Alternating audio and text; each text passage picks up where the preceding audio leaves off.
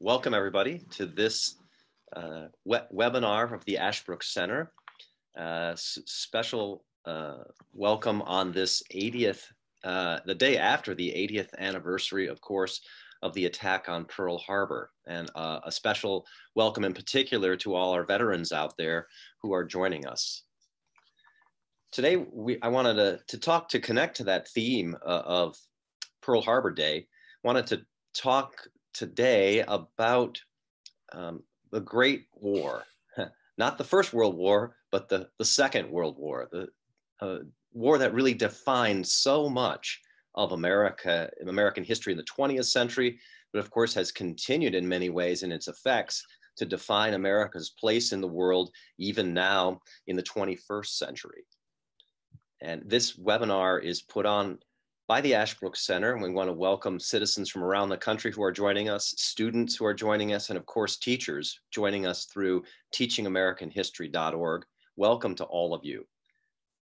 This is a conversation today, and as always with Ashbrook, we believe profoundly in the power of conversation. We believe that education is not simply about information, and definitely not about indoctrination, but about discovering the truth for yourself. As I always say, we root all of our programs in Aristotle's old maxim that all human beings by nature desire to know, but we add they don't want to be told, they want to discover it. And we found that discovering the truth through conversation is really the best way to do it. So we're going to have a conversation today on heroes from World War II and the meaning of heroism and what it shows us about the American character. Joining us today in that conversation is our old friend, old in the sense that he's been with us a while, not the other sense, of course. I'm old in that sense too. Oh, fair enough. our old friend, Dr. John Moser. John is the chair of the Department of History and Political Science at Ashland University. He is the chair of Ashbrook's Master of Arts in American History and Government graduate program, and a teacher in our student programs, in our Teaching American History seminars. He's done many of those, for example, I think out on the USS Midway in San Diego. He's a tremendous expert in World War II.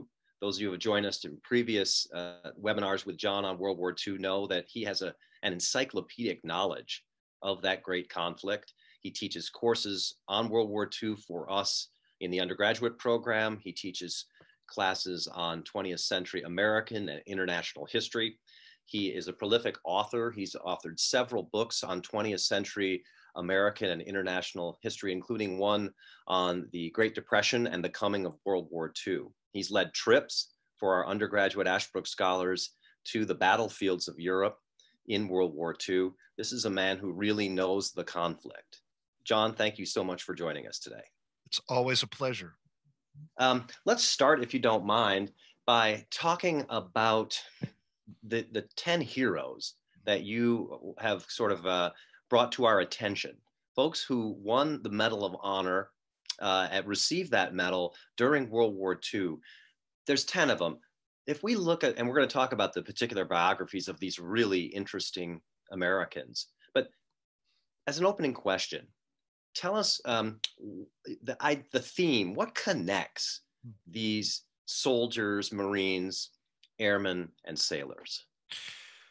Well, Jeff, first of all, it's worth pointing out that there have been over 3,500 Medals of Honor awarded, starting with the Civil War that was first authorized during the Civil War.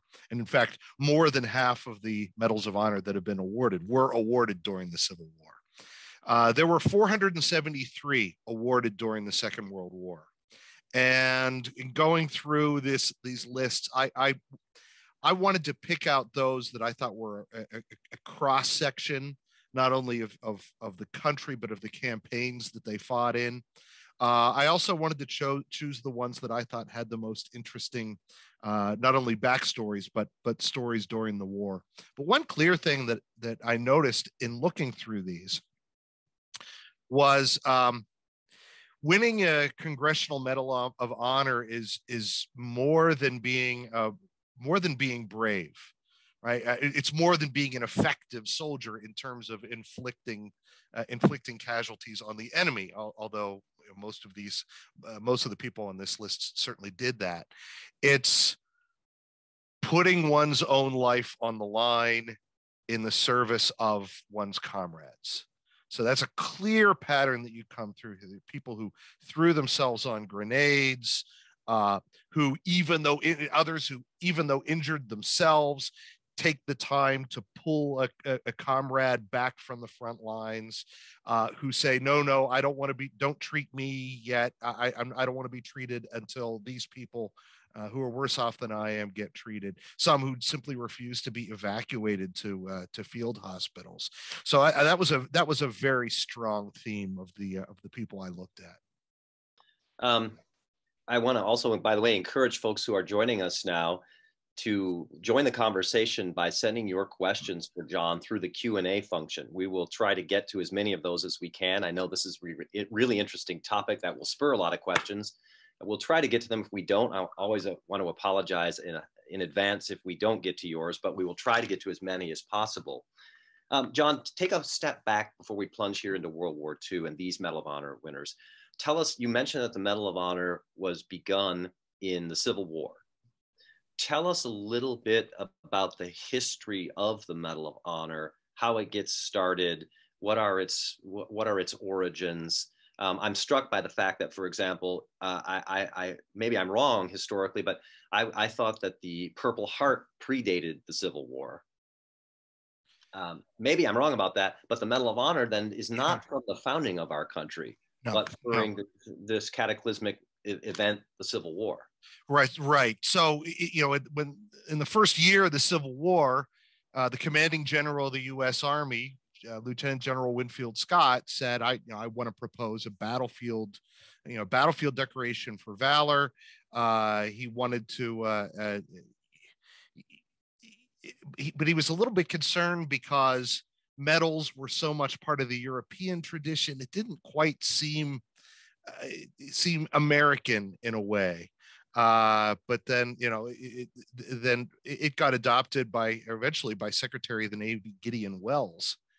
And so they started being, there was in fact a bill before the Congress to promote efficiency. And in fact, the first medals were awarded from the Navy rather than from the Army, because there are different versions of the Congressional Medal of Honor.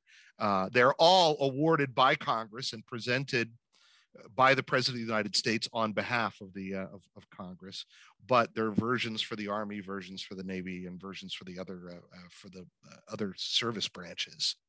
And is it true? Is it fair to say that this medal is the highest honor that, yes, that the United States bestows? Most definitely. Yep. Yeah. Tell us your first story here. Some of the Medal of Honor winners. Yeah. So, Jeremy, if you want to bring up the images, the first one I've got is Sergeant Jose Calugas, who was the first Filipino to win the Medal of Honor. And he was born in 1907. He grew up in a farming community in the Philippines. And when he was 23 years old, he joined the Philippine Scouts, which was a unit. Remember, this is the day when the Philippines were a colony of the United States. So the United States Army was stationed there, but a special unit was created for native Filipinos. And it was called the Philippine Scouts. He was sent to Camp Sill, Oklahoma to train, and then he went back to the Philippines, and he served as an artillery specialist. Now, the day after Pearl Harbor, Japanese forces landed in the Philippines. The U.S. battle plan at the time was not to contest the landing, but rather to let the Japanese land, and then establish what were assumed to be better defensive lines farther south. And Calugas was assigned to a gun battery. His job was to carry ammunition to it. But he went above and beyond the call of duty when he noticed that an artillery piece 1,000 yards away, that the crew had all been killed or wounded. So the guy organized a team of volunteers, which ran over to this battery all under heavy Japanese fire, and got this gun firing again. So for this, he was approved for a Medal of Honor in February of 1942.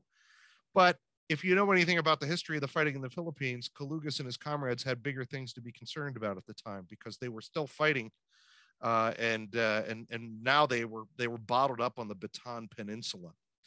And finally, this campaign did not go well. U.S. forces surrendered in early April. About 76,000 Americans and Filipinos went into captivity. Kalugas then, remember, at this point, Kalugas was already regarded as a hero for what he had done in the fighting. But then he becomes part of the Bataan Death March, which was simply horrid, where these POWs were led with no food or water over a long hike to get to POW camps. Once he gets to a Japanese prisoner of war camp, the less said about what went on in Japanese prisoner of war camps, the better. It would have been absolutely hellish. He's starved there. He's subjected to frequent beatings. But then in January 1943, the Japanese let him out and said, okay, you can go work for a rice mill. Well, on the surface, he did that, but he also joined an underground movement of Filipinos that waged a guerrilla war against the Japanese for the rest of the war. And once the Philippines were liberated, Kalugas received the Medal of Honor, was presented to him at the end of April 1945. After the war, he was assigned to occupation duty on Okinawa.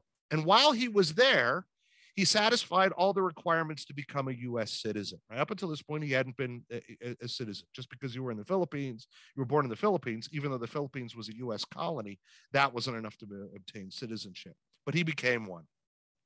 So he remained in the Army until 1957. He retired with the rank of captain, and he moved to Tacoma, Washington with his family. And he died in 1998, which I was about to say was not too long ago, but actually it was kind of a long time ago. To me, it doesn't seem that long ago. Did he ever explain why he, as a person who is not then an American citizen, would put himself on the line in such a way? Well, he in a way, he felt a connection to America.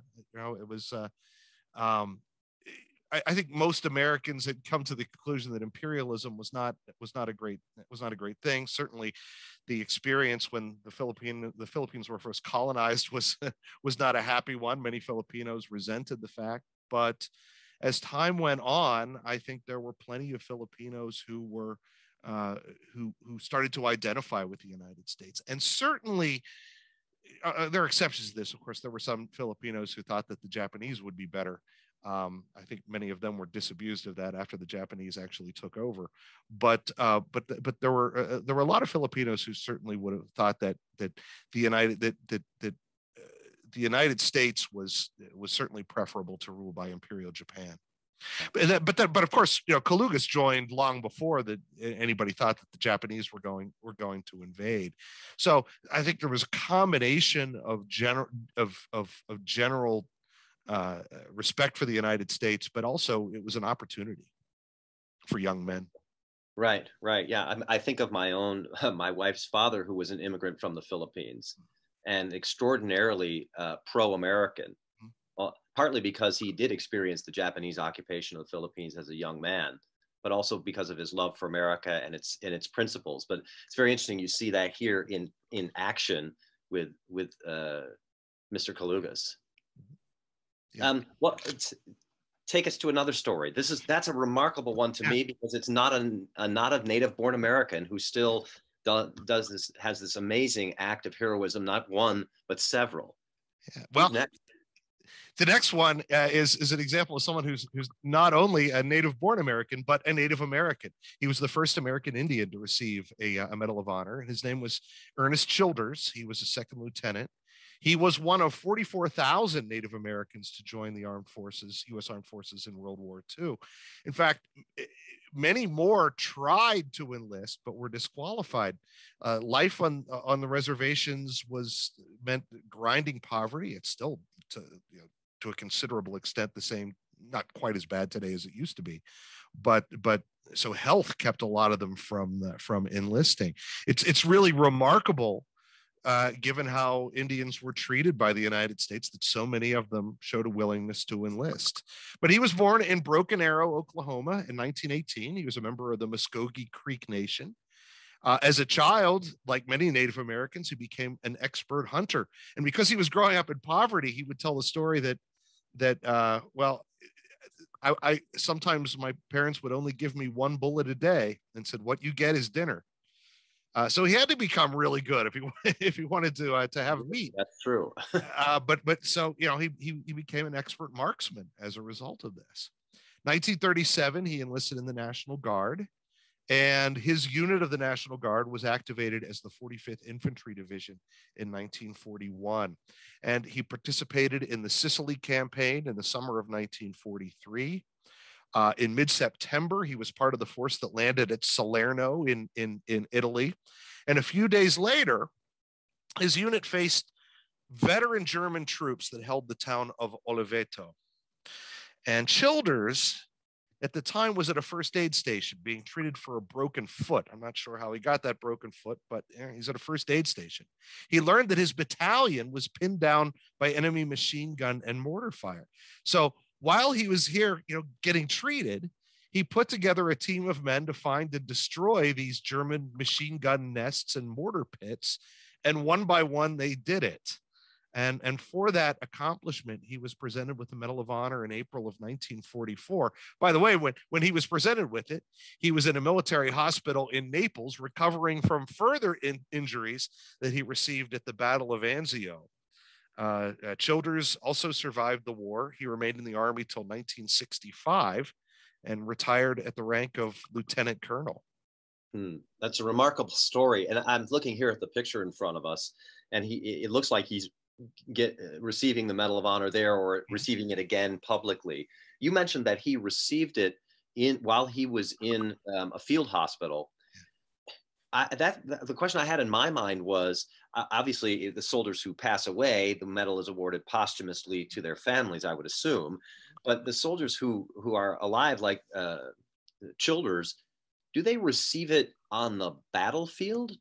Are they taken specially away from the battlefield to receive it? Or is it just because there must be some time in between the act for which they receive the award and by the time the award gets to them?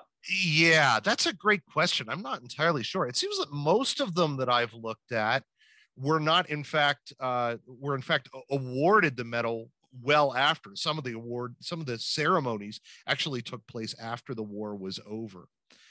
So yeah, I don't think I have an answer to your question. Interesting. Who's our next award recipient? Commander George Fleming Davis of the United States Navy. Davis was not a Filipino, but he was born to American parents in Manila, Philippines in 1911. His father was a civilian employee of the U.S. Navy. And for this reason, he kind of had a natural affinity for naval affairs. And in 1930, Davis entered the U.S. Naval Academy. During the 1930s, the peacetime Navy, he rose rapidly through the ranks. He was at Pearl Harbor on December 7th, 1941. He was there at Pearl Harbor aboard the USS Oklahoma, one of the battleships that were sunk in that battle. He was a survivor of the sinking, but he didn't win the Medal of Honor for that. He spent the next several years on the crew of the cruiser USS Honolulu.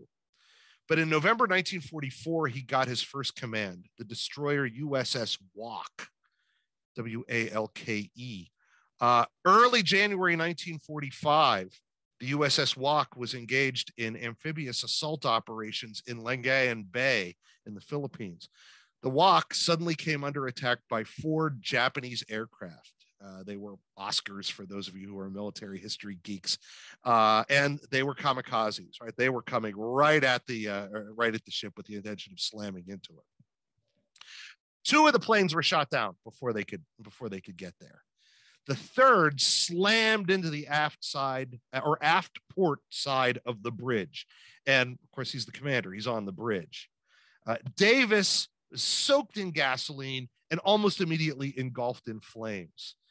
Several sailors put out the fire. He was really severely burned. In spite of this, he refused to give up command.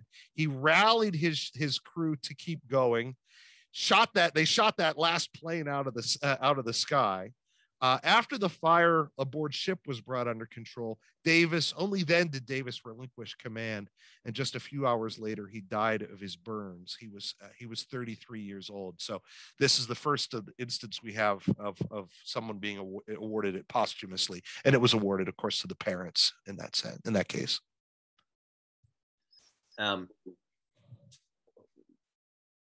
We don't know obviously what he thought about receiving the Medal of Honor, but in a situation where it's awarded posthumously to his parents, what do we know about how that happened? What would they have been called, for example, to the White House for a ceremony? Would the United States Navy come to them? How does that happen in that kind of a tragic situation? It all depends. There are examples of it being awarded in all kinds of different circumstances, and I don't know when in particular this medal was actually handed over. Who's our next recipient? Staff Sergeant Walter David Ehlers of the U.S. Army. Ehlers was born in Junction City, Kansas in 1921.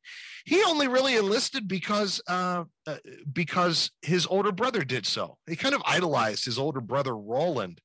Roland signed up for the U.S. Army in October 1940. This is at a time when the Army was expanding rapidly. But Roland was 19. Roland was 23. Walt was 4 years younger, 19, and that was young enough that he needed his parents' permission in order to enlist. Walt, because Roland was doing it, Walt really wanted to do it. He went to his father and mother. His father said, "Yeah, absolutely, this is fine." His mother, though, said, "I'm going to give my consent on one condition, and it's that you promise that you not only be a soldier, but a Christian soldier." Right? You behave like a Christian. You fight only in a war that is just. It's hard to imagine a war being more just than the Second World War. And you fight in a way that does honor to your faith as well as to your country. Walt and his brother went through basic training together. They were both involved in the Operation Torch landings in North Africa in November of 1942. And they were both assigned to the 1st Infantry Division, right? The famous Big Red One.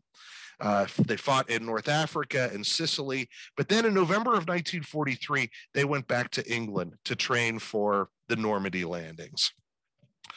It was then that Walt and Roland were placed they were separated for the first time. They're placed in separate companies. Both of them were part of the force that landed on Omaha Beach on June 6, 1944. Only one of them made it. Roland was hit by a mortar shell, his landing craft was, and he was killed instantly.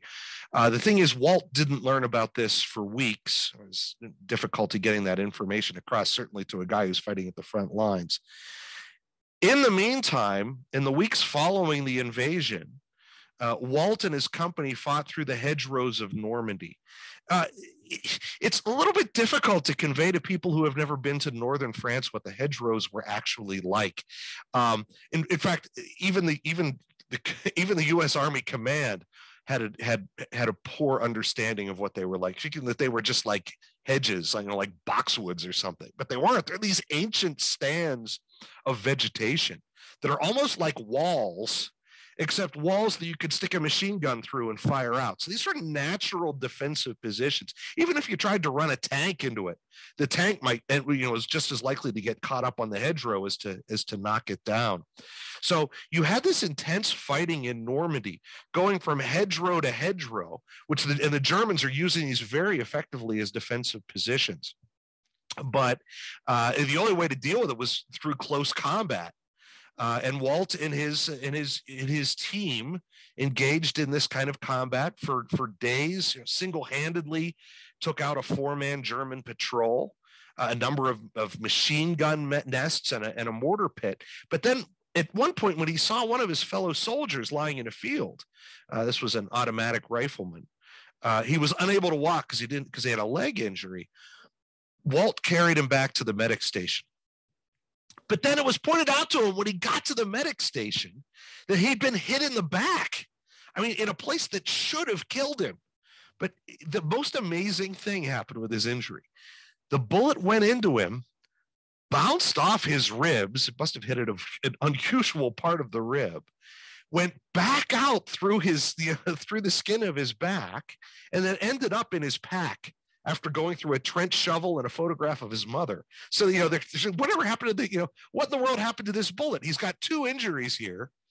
The two injuries are made by the same bullet. The bullet wasn't even in him. It was in his pack. Anyway, he refused to be evacuated to a field hospital. He said, this is just a flesh wound. The medics dressed the wound. He went back to his squad. The guy was wounded again a few weeks later at the Battle of Hurtgen Forest. And it was on his way back to rejoin his unit that he learned that he had been awarded the Medal of Honor. And he actually returned to the United States to receive it. And also something that came with it was a 30-day leave back in the United States. But he returned in Europe in time to participate in operations in the Rhine River Valley in March of 1945. He was injured twice more, but he did survive the war. So it's really an incredible story. That's amazing. It looks like the picture we've got in front of us is taken after he's received the medal, sometime back in the United States. That's right. So that makes a question in my mind. I'm just thinking about how a guy who goes through that kind of intense combat only learns about receiving the Medal of Honor, as you said, while he's still engaged in combat. How does in general, maybe not in this particular case, but in general, how does the medal process work? It would be that someone who was fighting with would have said, this is an amazing soldier, an act of great heroism. He might deserve the Medal of Honor. And then a commander sends a letter or a note to somebody, and then it gets to Congress. How does that actually work in World War II? Yeah, I would have to guess in this case, it would have been somebody in that field hospital that first mentioned him, and then there would have been an official nomination. And you can actually find online the text of the nominations in many cases. A funny story about Ehlers was that he had first. When he first heard that an Ehlers was awarded the Medal of Honor, he assumed it was his brother. He didn't know yet that his brother had been killed on D-Day. Wow. And was it pretty typical? You mentioned that Walt and his brother Roland were separated. They were put in separate companies for the invasion, even though they had previously been together. Was it pretty typical that you would split apart? I mean, some of our listeners may have seen the movie Saving Private Ryan, for example. Is it pretty typical that brothers would be separated? It became typical as a result of the Sullivan brothers, because you had this case of all of these brothers being killed. At this point, the armed forces said, "Look, we're not going to keep them in the same unit, just to make it less likely that you're going to lose a whole family." Right. What an amazing story. Yeah. Who's next? Lieutenant Commander Samuel G. Fuqua. Now, there were 15 sailors of the U.S. Navy who were awarded the Medal of Honor for bravery during the attack on Pearl Harbor. 10 of those were awarded posthumously.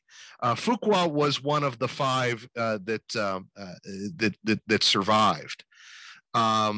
He was assigned to the USS Arizona as this, probably the most famous of the ships that were at Pearl Harbor.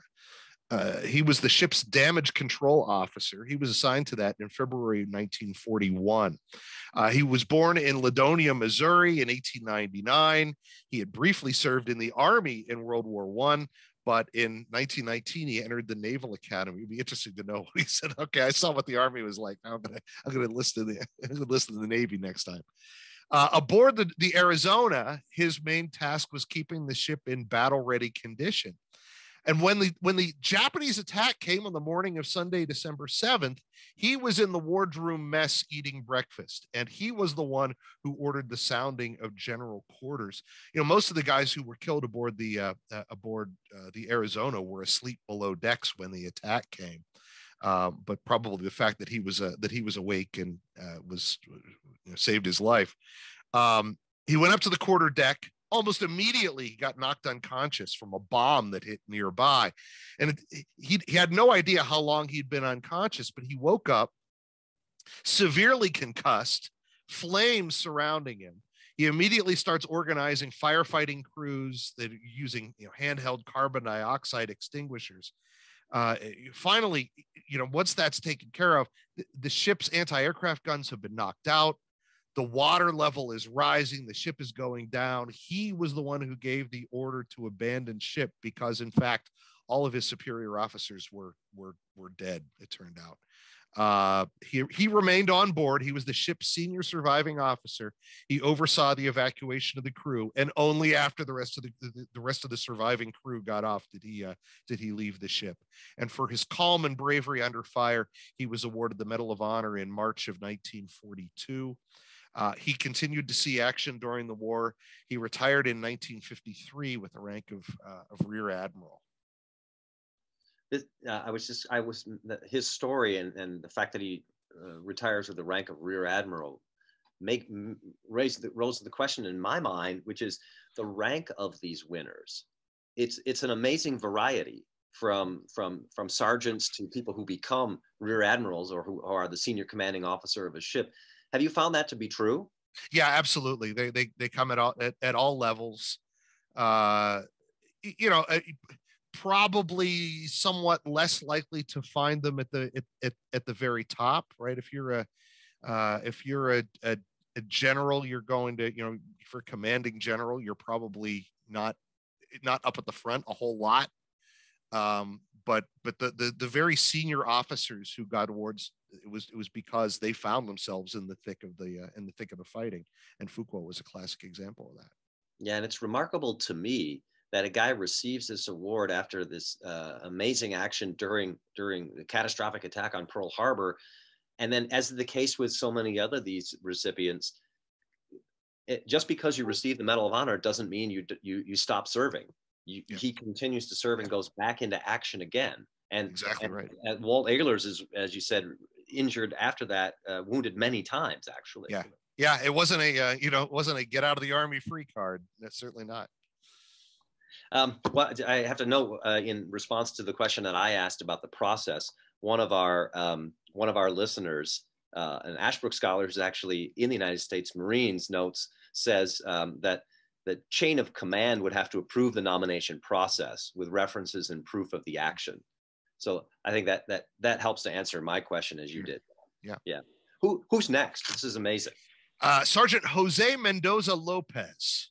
He was born in Mexico in 1910, orphaned as a young boy, so he went to Texas to live with his uncle. He became a citizen. He competed as a professional boxer from 1927 to 1934. After that, he joined the Merchant Marine. In fact, he was aboard a merchant ship when he learned of the Japanese attack on Pearl Harbor. Early 1942, he married his girlfriend, but then he was almost immediately afterward drafted into the U.S. Army. By the way, there's a bit of mythology out there that suggests that in the wake of Pearl Harbor, there was so much patriotic fervor that most, that all the men everywhere rushed to enlist.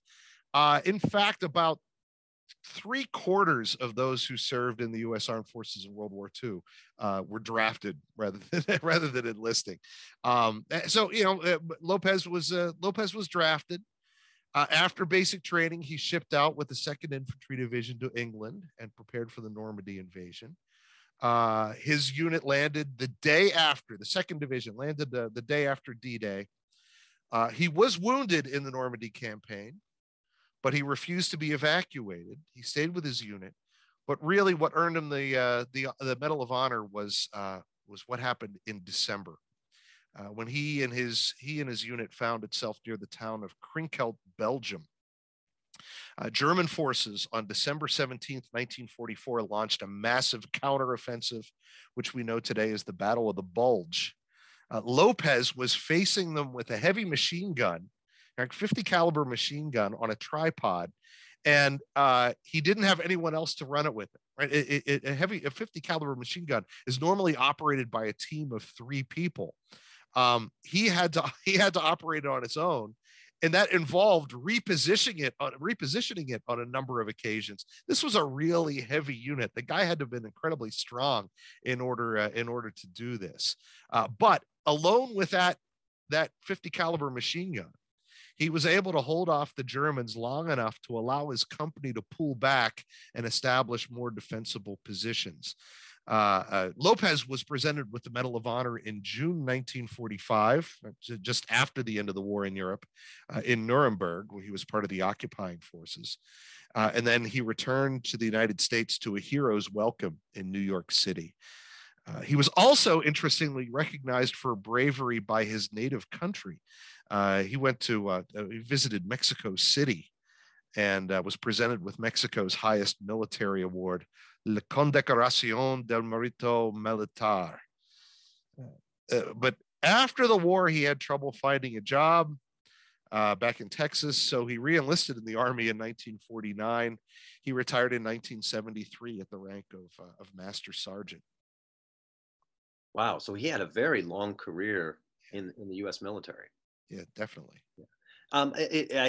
Again, you mentioned this before, but I'm starting to see this common theme in the stories of someone, the Medal of Honor recipients, sort of performing an amazing, not just an act of bravery, but kind of a heroic act and remaining calm, particularly under fire. Yeah. Now, yeah. To help us understand that, when you're studying these recipients, is there some quality in them that you would have said before, if anybody's going to receive the Medal of Honor, it's sure going to be this guy, Jose Lopez? Or is it they just show these qualities on the field of battle that you wouldn't necessarily think they had? You know, when you're inclined to look at Lopez, for instance, and say, well, this was a tough guy, right? He was a professional boxer. Surely that played some role in it. But there are other stories you come up with where, you know, somebody who was perfectly ordinary, not a kind of background where you would expect great heroism, and it just happens. Yeah, so it's hard to predict. Amazing. I wonder if anyone has done any kind of longitudinal study about, say, pro boxers, and did they make better soldiers? I don't know.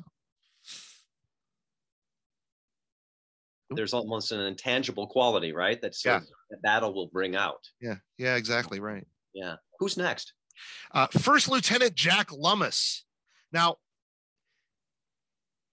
there were 27 Marines and sailors who received the Medal of Honor based on action at Iwo Jima. 27.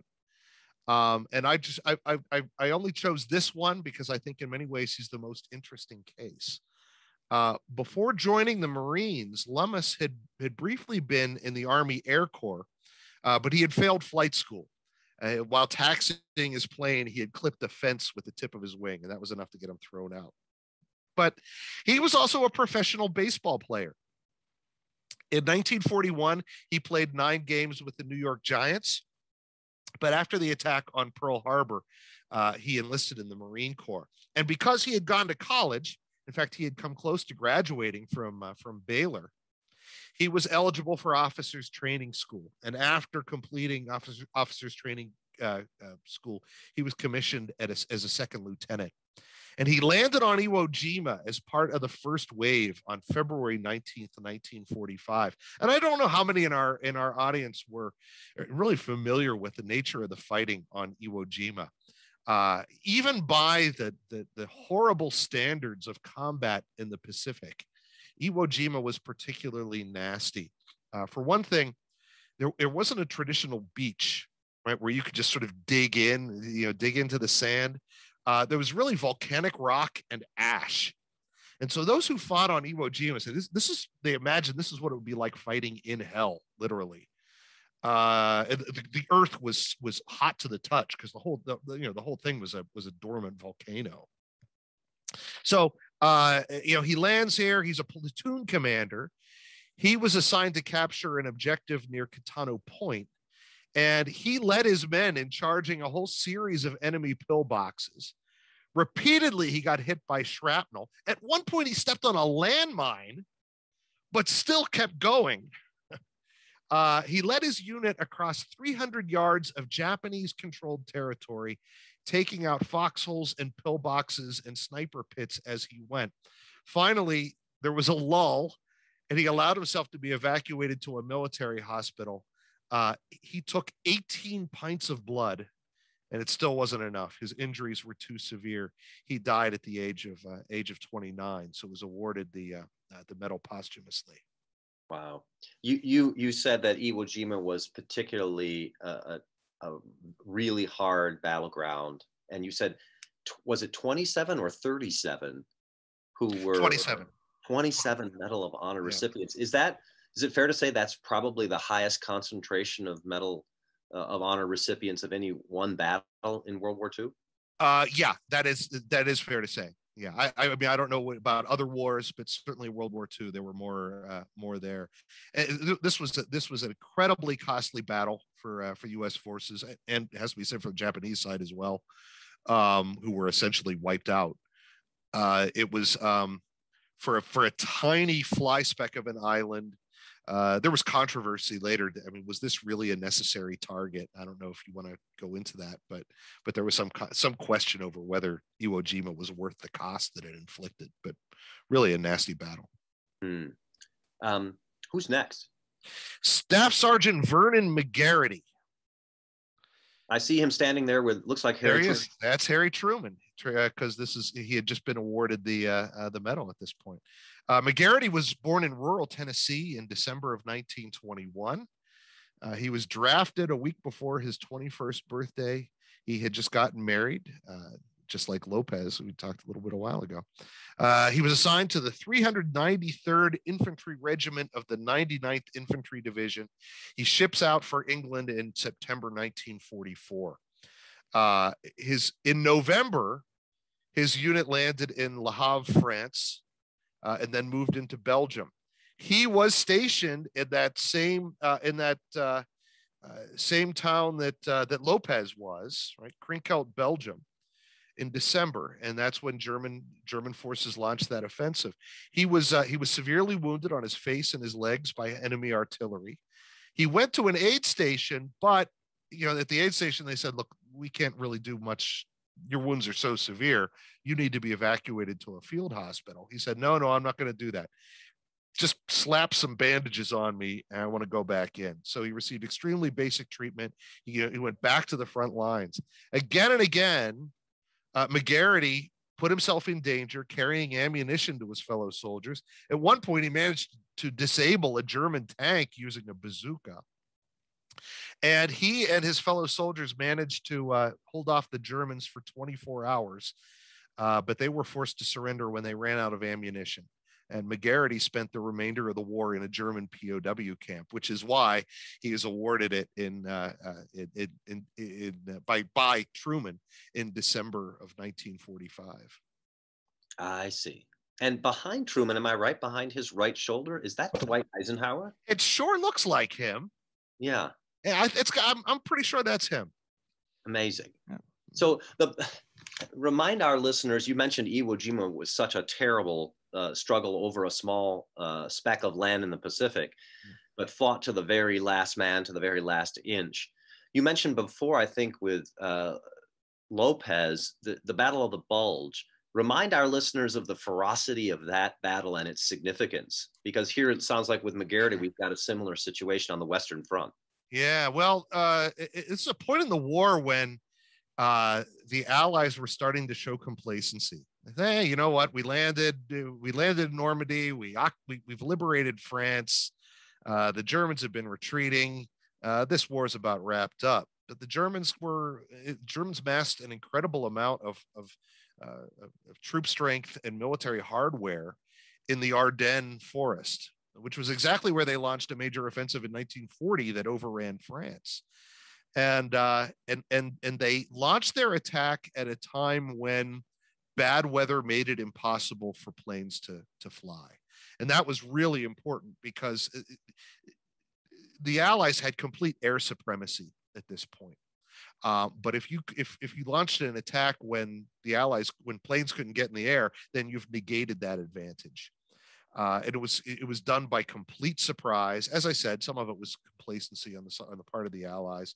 The Germans had done a lot of advanced work in sending soldiers in U.S. Army uniforms, and they spoke perfect English, who went and caused confusion and just like moved signs around so people wouldn't know where they were going.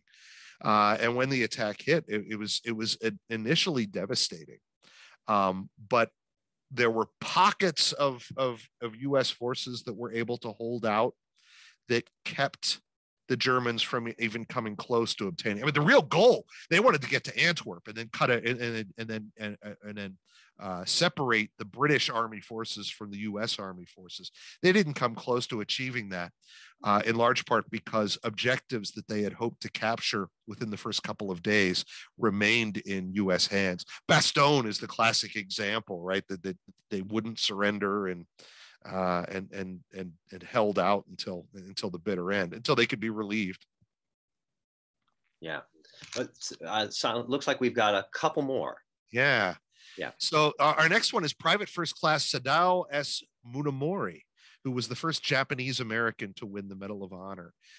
He was one of more than 33,000 Japanese Americans to serve in the U.S. Armed Forces during the war, and he enlisted in the Army. In fact, in November of 1941, a month before the attack on Pearl Harbor. Munamori's family, like thousands of other Japanese Americans who lived along the West Coast, were sent to an internment camp, Manzanar, in California's Sierra Mountains. But Munamori was at the Military Intelligence Service's language school in Minnesota when he learned that a new unit was being formed. The 442nd Regimental Combat Team, a segregated unit made up of Japanese Americans. And he said, "This is what I would want to do. I want to join fellow Japanese Americans. We want to show that we are patriotic Americans, despite the fact that we're of Japanese descent." Munamori arrived in Italy in 1944. He didn't end up getting into the 442nd Regimental Combat Team, but it turned out that there were so many Japanese Americans who wanted to fight in these special units that a second group was created. This was the 100th Infantry Battalion. Again, a unit made up wholly of Japanese Americans. In April 1945, Munamori's unit was given orders to assault the final German defensive line in Italy. This was called the Gothic Line, and it stretched across the Apennines Mountains. And the Germans had been making very good defensive use of the mountains. The pace of the advance up through Italy was glacially slow. During the attack, Munamori's squad leader was injured, so it fell to Munamori to take command. He used grenades to take out a couple of machine gun nests. And then he and his squad took refuge from enemy fire in a shell crater.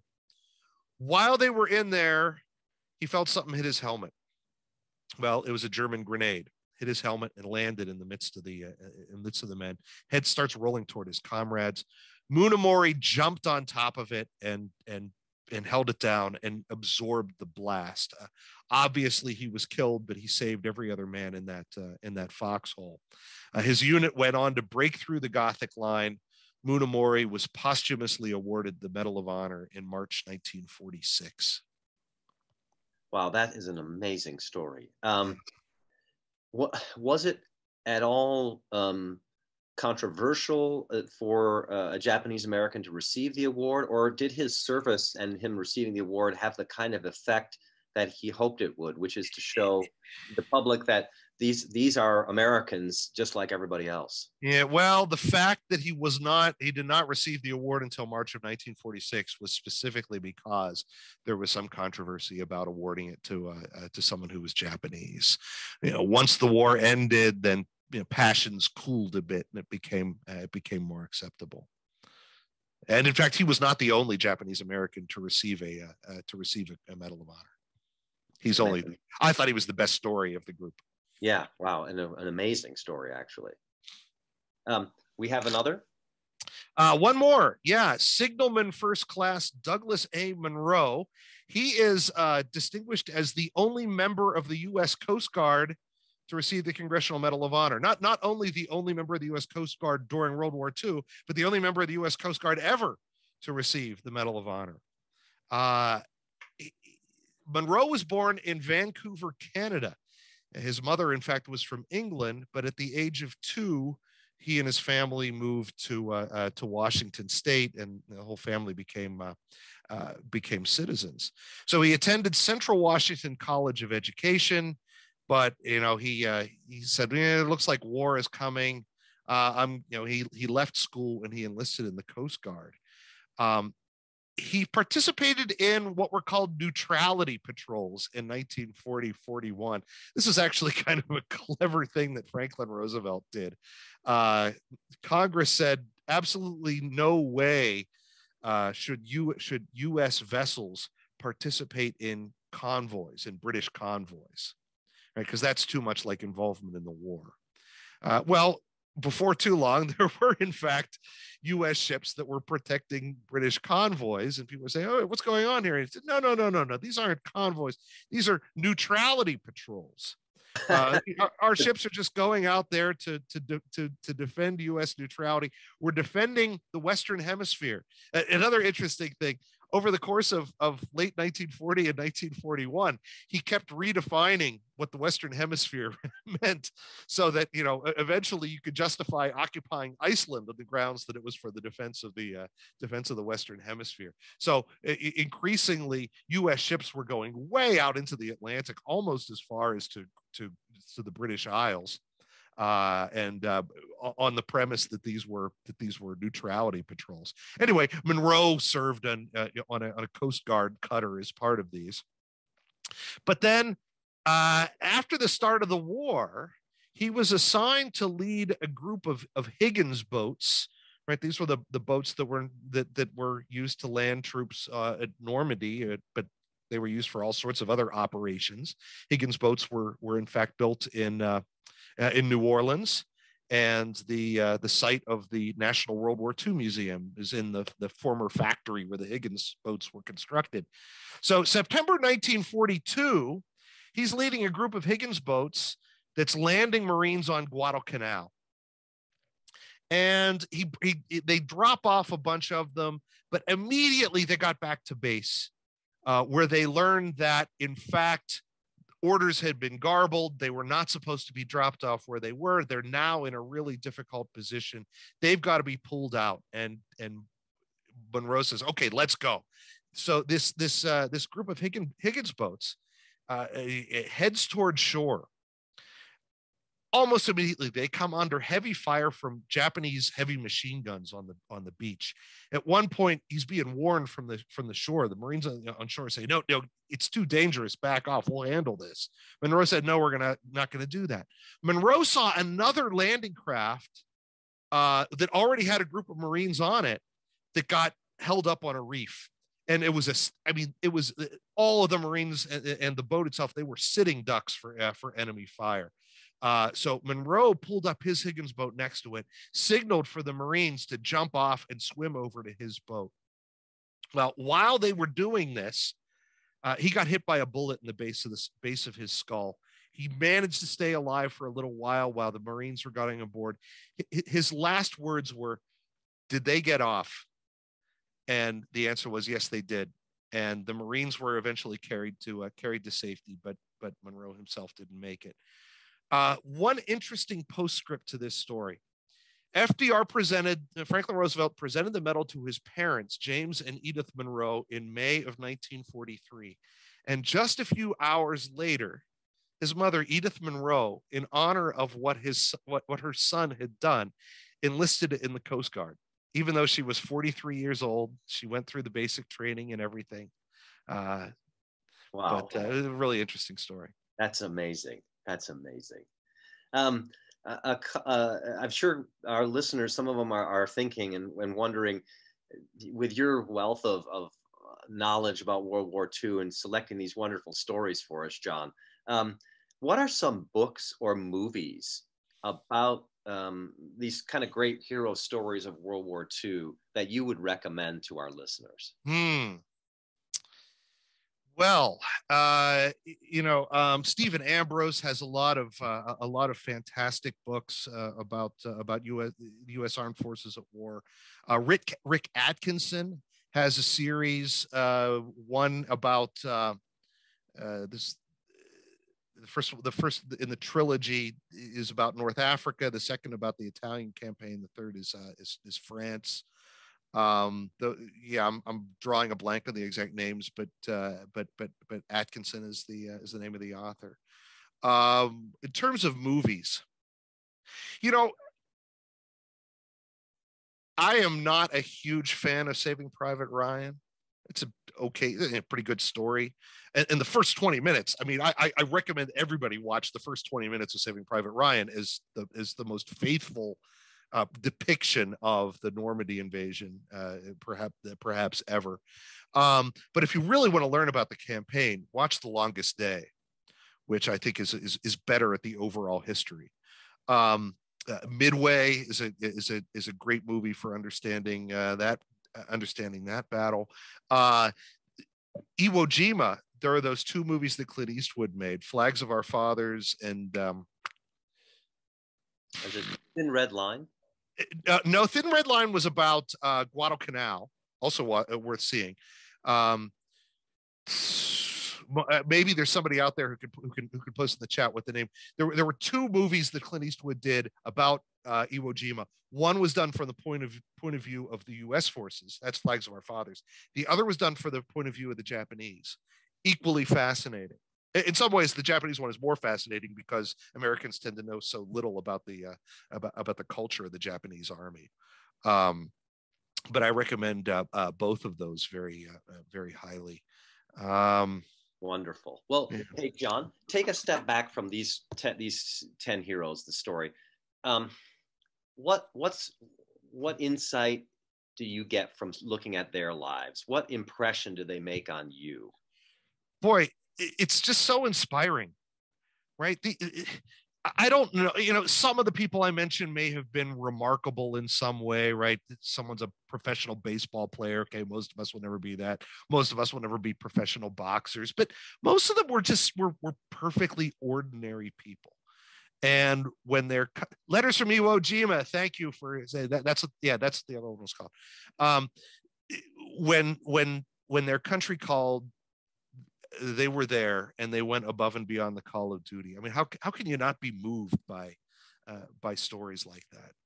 Yeah, that's a beautiful reminder for us on this 80th anniversary, the day after the 80th anniversary of the attack on Pearl Harbor. John, thanks so much for taking the time to join us and to share these wonderful, moving stories of heroes from World War II. Thank you so much.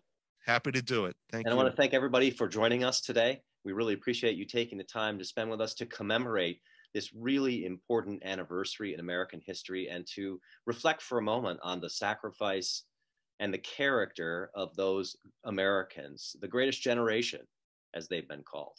And looking at that, we see that there's hope.